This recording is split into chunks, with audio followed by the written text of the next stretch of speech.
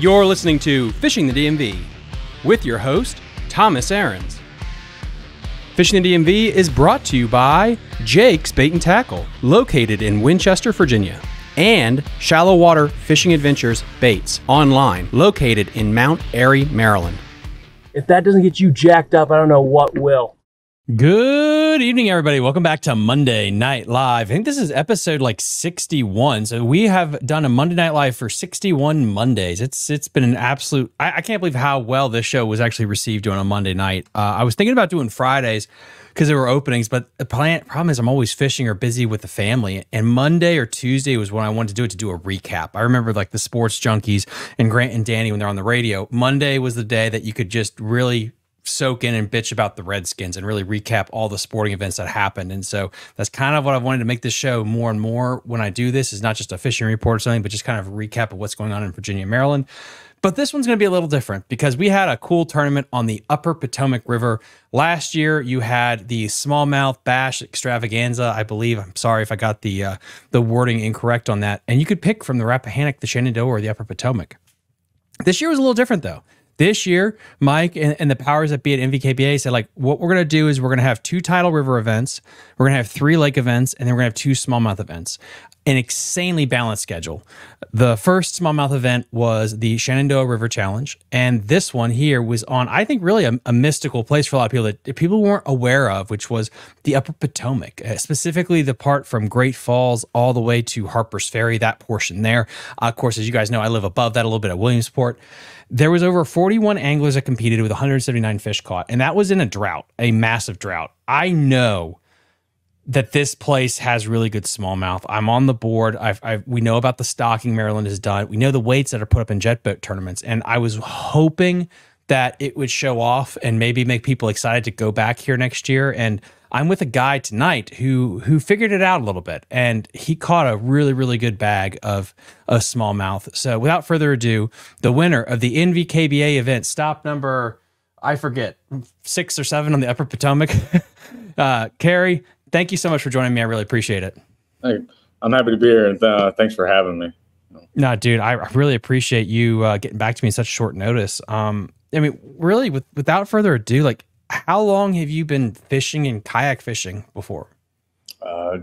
Just over a year now at this point. So I started last season with NVKBA. So how did you get in it?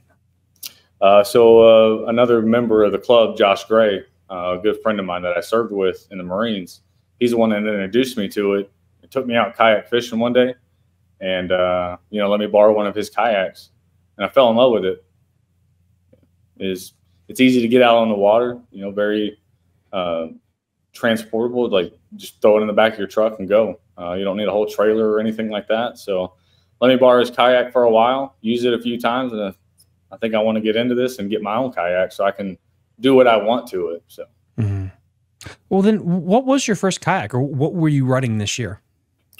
So my first kayak was an Ascend 10T, and I got that, start on the lower end and, see if I was really going to stick with it. And, I just started going all over the place with, trying to trick it out, modify it, running into issues with, not being able to get where I needed to in a timely manner and always fighting the current. So this season, towards the end of last season, I ended up buying a native Propel Titan, and I've been running that for just a little over a year now. Now, for the people that aren't aware, the native Propel, did you put a Torpedo? Is there electric motor on that, or is it just pedal operated? So it comes, with the pedal operation, but I ended up putting a Newport vessel on the back of it. So the NK 180. Okay. Yeah, that's a game changer, especially when you're dealing with rivers. Yeah, it definitely came in handy on Saturday, going back up current, because I think I mentioned it at the award ceremony on Saturday that I went out Friday and bit off a little more than I can chew, didn't bring the motor out, and found myself pedaling for 4 hours back to the boat ramp. So, oh my God, your calves. I had to stop once or twice and just stand up. So, I mean, I had this is my second. Oh crap! No, I'm sorry. This is my third event with the Torpedo, but the Potomac River, the title, I was pedal operated, and I pedaled my butt across Pohick Bay, and I really learned that bay is a lot longer than you think it is. Because by the time I was ready to fish, I was about to have a coronary because it's a heck of a drive, and you don't think about that. It's I get how some people that don't have a motor be like, okay, it's just a little posh, it's just fancy. It's like part of it's like, no, sometimes you do need it. Like it literally is. You can get caught in situations where you're going to get exhausted real quick, even foot operated. Yeah. Yeah, no, it did definitely notice that on Friday when I was going back upriver and just thinking to myself, after I saw the water level where I was at, I could have totally had the motor on here and would have made this a lot easier. So probably would have still taken me about 2 hours, but I wouldn't have been as tired. So. Let's really, just before we get into, this event, like a little, mile high view of your season so far. I guess we start with Lake Anna, Tidal Potomac, and so on and so forth. What was the first event that you fished this year? So I wasn't able to fish Lake Anna due to some schedule conflicts. So the second trail stop. So I fished every one of them since then. So the Shenandoah, Occoquan. What was the second one? I don't even remember them all off the top of my head at this point, but I've done better this year than I did last year, to say the least. At least being able to put something on the board during each tournament. So, what adjustments did you make mentally? I think it's just time on the water that really played a huge part in it. Fishing with other guys, Josh Gray, Christian Tetzlaff, Scott Hill, quite a bit, and just picking little things from each one of them. Kind of different techniques or. Just constantly talking about fishing with them, new types of lures, stuff that I've never used before, things I've never caught fish on, and kind of forced myself to use them and to get better with them. So it's really important to keep your mind completely like inundated with it. It really is. And it's a unique sport. And guys in the comment section, I'd like to hear your thoughts on this, where it's not just time on the water, but it's your mindset off the water. And I think there's a balance of those two halves, because you could be a very technically correct angler. You can skip, you can tie all the knots, but is your mind actually in the game? And I think that's so important, that when you start surrounding yourself with a friend group that all you guys do is talk about fishing and the patterns and stuff, that alone will give you a good advantage. Yeah. So like I'd never used drop shot before until like towards the end of last year, and tried it out and fell in love with it. I was like, wow, this is awesome. Like I don't know why I've never used this before. Mm-hmm. And it started catching more fish. Just using the right techniques and types of lures during the right times of the season. So a lot of research and watching videos, watching the fishing in the DMV, quite a bit of that, and learning from everyone that comes on the show. Oh, I think we have over promoted the Upper Potomac and the Tidal Potomac. That's for absolutely sure on the show. Terrible at fishing. What did I miss? Dude, you have not missed anything. If you're new to this is Monday Night Live. This is our guest, Kerry Timms. He won the NVKBA event. I hate acronyms. On the Upper Potomac River this past Saturday, and we're kind of just going through his season right now. He Tidal Potomac River, then you had the Shenandoah event, then you had the first Battle of Five Lakes, which was Sleeters, Occoquan Reservoir, Burke, Lake Frederick. I keep forgetting that because somebody decided to fish that, which is impressive. And Germantown Lake, I think, was that one. And really, that's something I want to bring up to you. Like, how did you do in that event, the Battle of Five Lakes? I ended up fishing Occoquan. Smart.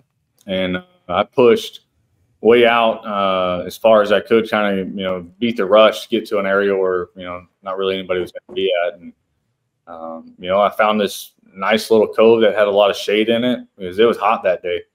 And I remember the water got up well over, like 90, 91 degrees very quick. And so I found a cove that, it kept shade in it, for the majority of the day.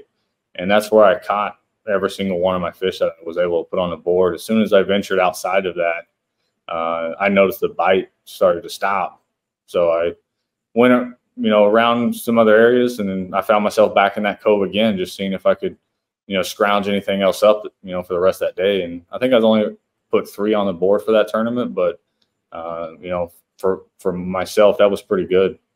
So Occoquan Reservoir, if you picked that lake, you really were making a good calculated decision, because Occoquan Reservoir, bar none, has probably the most big fish in it out of any of the lakes in that one. I didn't have Burke Lake on my bingo card, honestly, of like, oh yeah, that would be the lake people would win at, honestly. That shocked me. But Occoquan, the other thing with Occoquan is weird is it's big as hell, and there's not a lot of boat ramps. So you really need to pick your spot. And hopefully you're not burning too much electricity getting there. Yeah. Yeah. I fished Burke too, and I've never had any luck on it. Like, a couple here and there, but nothing that made me think that that's where I wanted to fish a tournament. So, but, how was the Shenandoah event for you? I think I was able to put 2 on the board. We pre-fished it a week and a half prior to that. And it was I would say very similar. It rained while we were out there, but it didn't rain like it did during the tournament. So it was a kind of a torrential downpour through the whole tournament that day. But we found an area over there by KO Launch, I think it's what it was called. And it was pretty easy to traverse it going upstream, because you had a little bit of depth until you got to the first rapids. So we kind of just stuck around there, launched from there, and took out from the same launch site. So it is interesting with that event. I mean, it was an absolute deluge. I mean, I'm glad that they actually continued with the event, but there was a hot minute there where I was thinking like, ooh, are we going to still be able to go with this thing? Because it was absolutely pouring. I think swimming would have made me drier. It was so freaking wet during that event. Yeah. How hard was it to get used to just fishing? Was that your first time generally fishing for smallmouth in that part of the river? Last year, on the Upper Potomac was my first time really truly going smallmouth fishing. Did horrible during that tournament. I caught one fish, and it was at like 3:30, like well after the tournament had ended, but I was still going downstream to the boat launch where we were taking out at. So I just kept fishing. But the Shenandoah, this past event this year, was the first time I'd ever fished it before. Love the river. It's great. It's got a ton of fish in there. During pre-fish, we probably caught 30 to 40 fish between 2 of us, and just kind of going down through and hit 2 different areas, and they were both really promising. So we identified a technique that was working, a bait that was attracting them, and just I think with all that rain, I don't know if that's what kind of put them into a weird phase, but we just weren't able to really get a hold of them on a game day. So well, that leads us to this event here, Upper Potomac. How did you practice for this one? And did it feel like, was there a lot of resources? I mean, besides this channel and stuff, did you feel like this was a well-known event? Do you think there was a lot of mystery going into this about how it would play? I definitely thought it was going to be a lot tougher than it panned out for me. Given last year, we launched just a little bit past Brunswick and floated all the way down to Monocacy. So it was a long float and just didn't do well at all. And so I was, kind of looking at, the river and trying to figure out an area like, hey, I can launch here and I can, take out. Because I knew I was probably going to be doing it by myself, not, being partnered up with somebody. And I wanted to go somewhere that, I hadn't heard a lot of people talking about going to. So kind of preparing for it that way, and through one of the previous episodes with shallow water fishing, is it Josh Green? Mm-hmm. And, Jeff Green. Yeah. Jeff Green. Sorry. And, listening to that, it sounded like, y'all mentioned is either going to be one between Point of Rocks, somewhere around like Point of Rocks and up, or Algonquian and, down. And, so I looked at the Monocacy, and I thought that, hey, there's this good spot right here that I think I can go test it out and, see if it does well for me on pre-fish.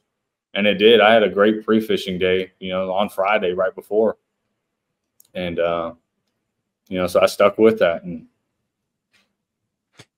Yeah, and I thought about that episode a lot when I said like, is it Point of Rocks up or Algonquin? And I thought after that stream, I was like, Tom, you just named the whole damn section that the damn tournament was at. It's like that did not narrow anything down at all.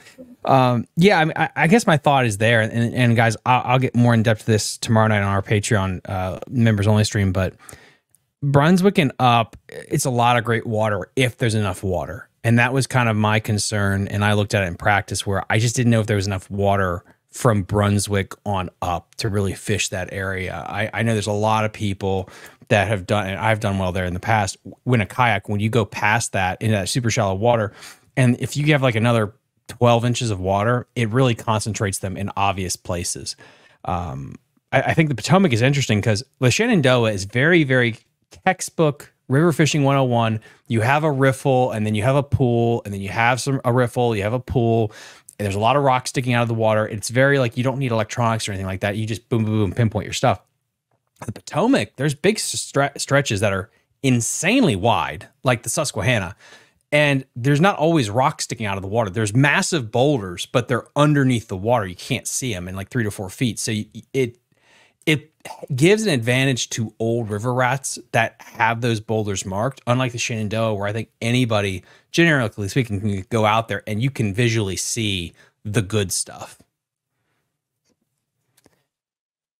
With all that said, in this event, were you planning on just doing a float, or were you planning on working up? So I really just kind of, through pre-fish, I kind of did a float, and then, I was going to work my way back up, to kind of test out, this other area. And, by the time I realized like I need to start heading back to the ramp, I just ended up doing a float, not actually coming up from, where behind the boulders, and, and doing it like kind of textbook how you should on a river. And, but the area that I went to, it was wide enough that I could, kind of ride one side of the river and then almost cast to the other side, into the areas that I needed to. So I don't feel like I was spooking the fish too much, being on the far, opposite side of it. So I was able still to kind of, keep them where they were in play, and then, fish cast to them like, where they were at. So, and it did pretty well. I think I caught anywhere about 9 to 10 fish on pre-fish day. And so I was pretty comfortable with that area, and I didn't hit it really hard, like spending a lot of time in it.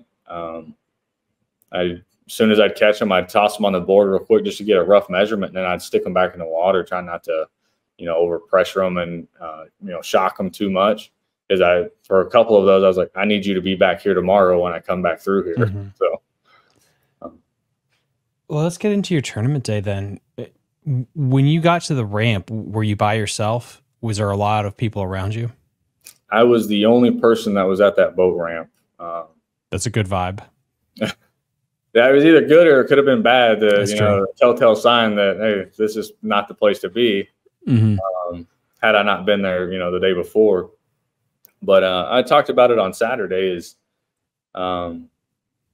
Piscataway, I think that's how you pronounce it, boat launch, or ramp access is really what it is, because there's not a launch there like a paved path or anything where you can back a trailer down into it. You're going down a set of steps or sliding your kayak down a rail to a wooden platform, and then you're having to just basically go over the side of this wooden platform, this walkway down a hill, like right into the water. And, but it was manageable, by myself going down. Coming back up was a different story. But, so I got there, super early in the morning, got everything set up, carried everything down piece by piece, got in the water and started heading to my spot where, I knew I was going to start from. And I got there a few minutes early, and I pulled off to the side and finished drinking my coffee and waiting for 6 o'clock alarm to go off. Yeah, like that's a good. I feel you 100% on that. Like, are you out thinking the room playing 4D chess when you're the only person there, or are you so far off in left field that you don't even see home plate? But yeah, having that morning vibe of you're not in a rush. You get there early. You're ready to go. were you just going to, it sounds like this is correct, just want to make sure I'm right, launch and start fishing, or were you going to get in the water and start heading to your spot early? So yeah, I got in the water and started heading to my spot early. Okay, gotcha. Yeah, so I think I was on the water by about 5:45 and heading over to it. So when did things start clicking? Like after 6 o'clock. Is that what you're asking? Yeah, when did the fish start getting in the kayak? About 6:05 was the first one. Dang, dude. First couple casts, and they were attacking it right off as it's hitting the water. Kind of hiding off in some of that shallow water where the grass was at, and so I think the first spot I stopped at, I was getting bites like every 2 or 3 casts, and so I was able to get hooked up on a couple of them, and got them over and into the kayak, and got them submitted, and just kind of going back and forth just in this one little area, and I spent probably about an hour and a half there because it was just it felt like it was producing, and I eventually kind of moved on further a little down the area, and it stayed very consistent throughout the day, I would say, which was a very nice feeling. Just if it was 8 or 9 inches, but they were still biting throughout the day. So how was the topwater bite for you? Because it's interesting that it seems like half the field had a topwater bite and the other half didn't, but we were all in the same river. Yeah, I didn't even throw anything topwater. Really? Yeah, from when I started, I knew like throwing topwater through there would have been pretty bad unless I was throwing like a frog, but I'm not very good at fishing with frogs, so I kind of steer away from them. Go to my comfort zone and throwing a crawl, just a weightless crawl, and so I knew that would also carry in the current as well, a little bit, and that seemed to kind of also help, with that early morning bite in such shallow water too. So, how thick was the grass? Like, I'm just trying to get a visual for it. Was it just? It wasn't matted like I think you said earlier. Was it like get your trolling motor caught up and stuck kind of thick? Yeah, there were some areas where it was pretty thick, and when I was in about 2 feet of water, 2 to 2.5, there were some areas, and then it would open up, and there'd just be no grass, and then I'd run into another area that had a little bit of grass. But yeah, right there at the first part of it, I had tons of grass where I was at. Were you specifically targeting the thicker mats, or like what was the thought process there in your cast and your decision making? So kind of first off, I was just trying to get a feel for if they were going to be interested in what I was using the day before, and I just kind of started tossing it out there like towards that grass, because that'd really be the only area that they're holding in cover. And the day prior, I kind of just floated through that area, not thinking that I was going to fish it. And I noticed like there's little pools, right under, in some of those areas that, drop down to, 2.5 to 3 feet, just a small little pipe. And I'd see 2 bass just take off, just that I would end up spooking and scaring off. So I knew coming into it on Saturday that I was going to stop ahead of all that and, stick to that shoreline, drag the kayak and, get on the shoreline and then, fish over in those areas where I remember kind of seeing a lot of those pools. So smart, really smart. What size line were you using, and what was your setup with that crawl and with that grass? So I was using on a bait caster, just braided line with an 8-pound fluorocarbon leader on it, and just tying that onto hook with with the screw lock, just because I know they would tear everything up. Even they still did. I almost ran out of craws while I was out there. Same. I was getting stuff together for the Patreon stream tomorrow, going through baits, and I realized I ran through 2 packs of trailers. Like, I was like, good Lord. And the screw lock hook, I don't know what happened in my childhood where I didn't use those, but the past year I've used them way more because they're just, they hold baits better. They really do.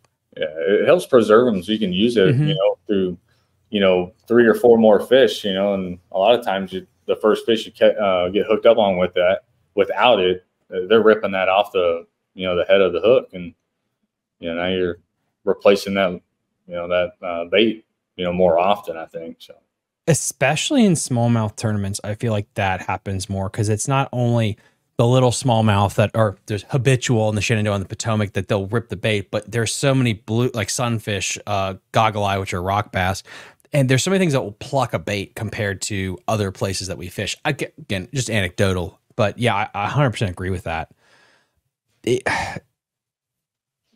This is something I want to bring up. Do you use your drag? I'll preface it with this. Do you use your drag on your reels when you're fighting this big smallmouth?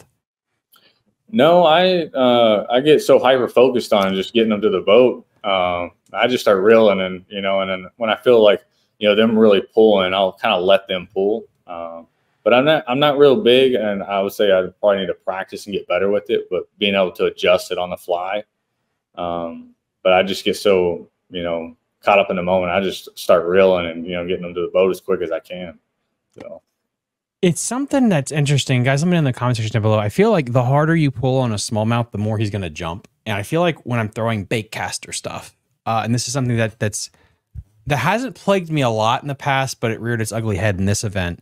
When you have bait caster equipment, you set the hook on a smallmouth. I personally subconsciously feel like I have the ability to horse them more, but they also are going to jump way more. If you're fishing a spinning rod on an 8-pound fluorocarbon, whatever, you have your drag set, I feel like they don't jump as much because they'll just pull on the drag and wear themselves out. But when you really try to like play tug of war with a smallmouth that's 15, 16, 17, 18 inches, they're going to go. They're going to jump. And that's when you're going to have your heart break. Yeah. Yeah. I had a couple like that on Saturday that, would have helped me cold, a couple of the smaller ones that I, ended with, but, I jump and spit it right back at me, and it just breaks your heart, and just, oh dude, I got to cast back out there and, keep going. So I don't, and it's funny. The fight doesn't even end then. Like I would love to know just from everyone in VKBA, I feel like you lose more smallmouth in the kayak measuring than you do largemouth. I don't know how many people have probably, I guilty here, but it's just insane that they never give up. And we got Ben in the comment section. Standing up with the rod tip up, the fish were coming way out of the water. Sitting or keeping the tip low kept the fish from jumping for me. There you go. Yeah. So yeah, it's not just me that saw that yeah, it's insane. They just really, man, they wanted to jump something awful this past event, more so than anything else. As soon as they get into the kayak, they start, panicking. They just start going all over the place. And I learned my lesson the hard way on the Shenandoah early in the morning, about 8 o'clock, and I got a hole of one, probably 18 inches, and good size, and got him to the boat. Boat flipped him, stuck him in there, and with one shake, he shook the hook out, and the other shake, he was back into the water, and I'm standing there with my hand on my head, just shaking. And, one of my buddies is behind me, and he's like rooting me on, and he's like, "What are you putting him back in the water for?" And then he realized what happened, and he's like, "Oh man, that's not good." Yeah, Greg, I had 2 jump off the board, maddening. Yeah, I had 1 jump off the board. I had 1 in my hand, and I remember, and I'll show the video tomorrow night, but I remember I exchanged him to this hand, and I was trying to put my rod away, and as I did that, like, I thought it was still in the kayak. Nope. I put my hand out away from the kayak when I did that, and he twisted right in the damn drink. A friend of mine did message me after the fact. He said, like, keep them in your net. If you have a net with a big net area, just leave them in the net and the water, and they'll be chill. I need to try that trick because, you can't lose, especially when you get, if you guys don't know the Shenandoah and the Potomac, you will catch a lot of fish. They might all be 11 inchers, but you'll catch a lot of fish. It's weeding through to get those golden nuggets. And when you get them, you can't lose them. I completely feel that there with that. When did you feel like you had a chance? Was there a certain fish that you're like, okay, now I got something kind of going? I think when I hit my 5th fish, it felt great because that was the first time I've ever got a full bag during a tournament. And I was just, happy to be, catching 5 fish on the tournament. And, and at that time it was still fairly early in the morning. Yeah, I kind of thinking to myself, I was like, I think I could do pretty well in this. Given that I've already, got my 5th one, and I still got the better part of the stretch where I did a lot better during pre-fish. So, and I was just kind of thinking to myself, like, hey, it'd be awesome to finish top 10. Like that would tickle me to death, to be able to, be up there. Especially with the guys that we're competing with, Victor Hendricks, Chun Ri, like I knew I was going up against them and yourself that, that was my biggest, my threat, that I was concerned about, competing against. So Victor is great everywhere, and I would never want to see Chun on a smallmouth river. So, I joked with him. I thought we were just going to all be donating to Chun again. Yeah. So my first, what was it? I think 7 fish were all, 15 or under, a couple of 13s, a couple of 12s, squeaking out of 12 here and there. So I was sitting, I think, fairly decent. And then I kind of shifted, to sticking to the shade line when it was about noon. It got pretty hot, warmed up pretty quick. Water temperature was, pretty high. But it was still real shallow and not a lot of boulders or anything. So I stuck kind of over to the shoreline where the shade was. And I caught like a 9-inch over there, and I had a couple little bites. So I was like, all right, they're sitting in the shade. And then and I had one that hit it like a freight train, and I knew it was big. And I said, this is the one. Like, I need this. I need this to happen. And we got him to the boat, and he surfaced. And I was like, this is a 21 inch. I was hoping. That was the 19 3/4 that I got. And did he jump right away, or did he just dog you? He just kind of dogged me. He was trying to pull me all over the place. I dropped my anchor down real quick to, kind of, control it. And,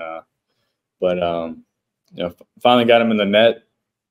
And, and kind of like what you're talking about is like putting them back in the net and, letting them chill out. So I have 2 of fish lip grips, the regular ones and then like the smaller ones. And I had both of those in him in the water, with my hand kind of just, you're not getting away. And how much do you trust those things? We got a donkey leash. They can calm down while you're getting, dude, do they work? Because I feel like if the money's on the line, I don't know how much I'm going to trust that thing with the big one. That's why I put 2 of them on him.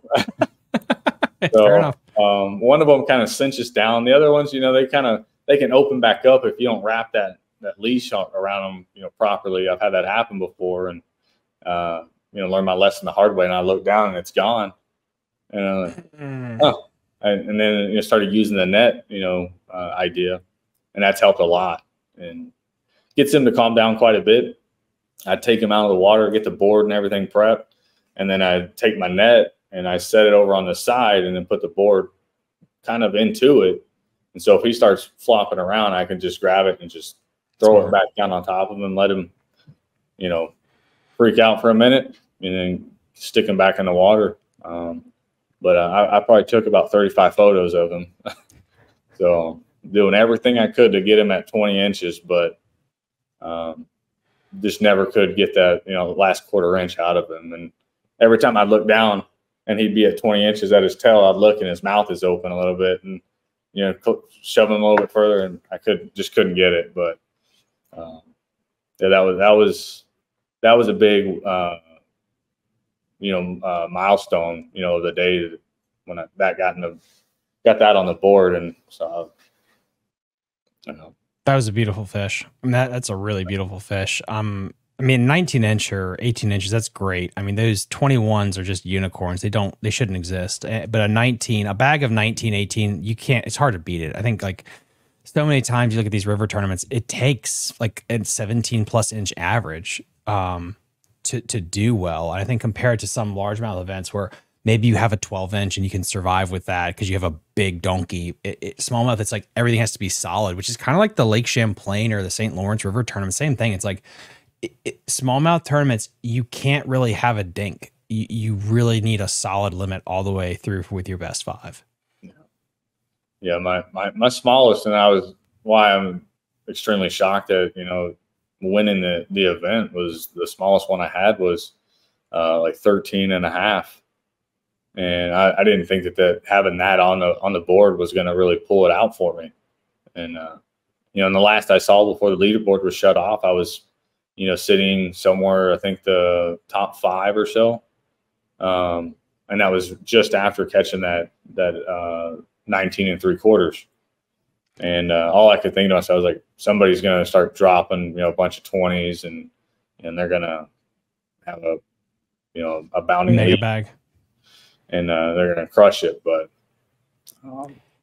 it's hard to gauge with these things I keep saying weights. My apologies to all the kayak anglers listening, but the inches it'll take to win these things, especially with the drought. Because I really would have thought it would have taken close. Maybe in better conditions, it would have taken 85-ish to do well, to actually win the thing. But it looks like the drought really affected it. And it did make the fish really funky. They just didn't stack. They didn't stack up really well like they usually do. And the places that they would stack when the water's a little bit higher, they get spread out and they get very finicky. And I think if the conditions weren't the way they were, it probably would have been even lower. If it was like bright and sunny the whole day with not a cloud in the sky, it probably would have made the fishing a little bit harder. No. Bait wise, did you stick with the crawl all day, or did you have to make an adjustment to catch that 19-incher? So I ended up the day before, I was primarily using like a black and blue jig with a paddle tail on it, and that was tearing them up, all over the place. Small, larger ones too. I had like 18 and 18 and a quarter on pre-fish day. And so those were the 2 I was hunting for, in that same area. I circled that same spot where I caught those the day before, probably 5 times, just trying to get them to resurface. So I used that same black and blue jig on Saturday, and until the first fish that hit it. I should have retied it, that night before or the morning of. First bass that hit it, ripped that thing right off, and that was the only one I had of that one specifically. So I threw on a different, black and blue jig, and it helped. It produced some, a couple of 15s, and so, and everything else I was throwing as, type of jig or a paddle tail, and wasn't really doing it like the colors. So, I remember, like some of the things that, Chun Rhee had talked about, from last year winning the event was, a chatterbait. And a chatterbait is definitely not my strong suit. I think I've caught 2 fish on one before, this previous week. And so I said, well, I got a black and blue chatterbait, and I'll throw a paddle tail on that. And, let's go with that. And threw that out there, and they were hitting that thing like crazy. And it just, I think that vibration was really, bringing them, getting their attention for it. So I stuck with throwing that pretty much the rest of the day, and it just continued to produce. Were you skipping that thing shallow then into the bank? Yes, I was throwing it up on the bank. Wow. I was throwing it in the middle, kind of all over the place, and they were all hitting it, in all different angles, so all different areas. That's freaking awesome. So, yeah. I mean, dude, you have your first win, and I believe I heard this from the Sarah. I could be wrong. This is your first limit too, correct, of the year? Yes. Look at that, busting 2 cherries in one event. That's freaking awesome, man. Thanks. What are your thoughts then going into the rest of the season? I'm excited definitely for the next event. So the next Battle of the 5 Lakes, and if I can just continue to kind of hold my own and continue to progress, as a fisherman myself, as an angler, and learning, from each event, different techniques, different, weather conditions, and how to fish, certain types of baits. It's just trying to improve, little by little, so I can because I enjoy getting out and doing it. It's a lot more fun when you're, actually catching fish than previous tournaments where I've put up 0 fish, multiple tournaments in a row. My wife, she's always telling me, just get out there and just remember, have fun. And it's all about having fun, but on tournament day, it's hard to have fun when you're not catching anything. You get frustrated real quick. Preach. So I definitely, had the best day of, any tournament I've ever had, Saturday. So when it's your time, it's your time. You know what I mean? Like you can do everything right and lose. You can do some things wrong and you just break right through all those glass barriers. And, Kerry, congratulations on your big win today or this weekend. Anything we can promote for you? Not that I can think of. I mean, no. Dude, I really appreciate it. It was an absolute pleasure to talk to you. Again, guys, here is your winner from the Upper Potomac NVKBA event on the Upper Potomac. The next stop is Battle of 5 Lakes, stop number 2, Electric Boogaloo. It's going to be Able, Nye, Hunting Run, Mooney, and some other place I think that I'm missing for the 5th lake. But, that's what Mike is for, to tell everyone that. If you want more information, go check out NVKBA. It's a really, really fun organization. Great schedule. I think one of the better schedules around, honestly, when it just comes to pure balance. You can't skip a smallmouth event if you want to win AOI. You have to be able to catch smallmouth, actually. So it's really cool. Like and subscribe to the channel. And then tomorrow night around 7 p.m., we'll be doing our members only stream. I'll be going through my breakdown, baits, and everything, that whole shebang. And we'll see you guys next time on Fishing the DMV. Bye. You're listening to Fishing the DMV with your hosts, Thomas Ahrens and Jared Mounts. Fishing the DMV is brought to you by Jake's Bait and Tackle.